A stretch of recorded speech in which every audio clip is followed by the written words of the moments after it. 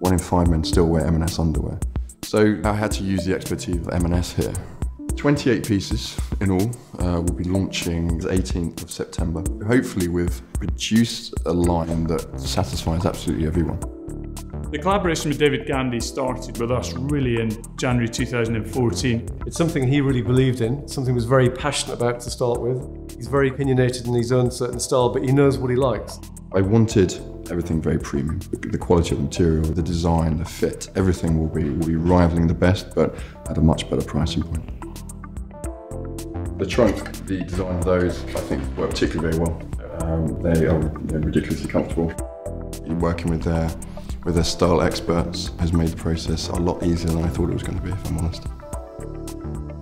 I think it's the details here that goes on. Yeah. The thicker waistbands, the thicker drawstring, again the houndstooth. The other thing you were talking about as well was that boxer shorter shapes. It makes me think of Nick Cayman back in the 80s and that kind of perfect white boxer that he famously wore.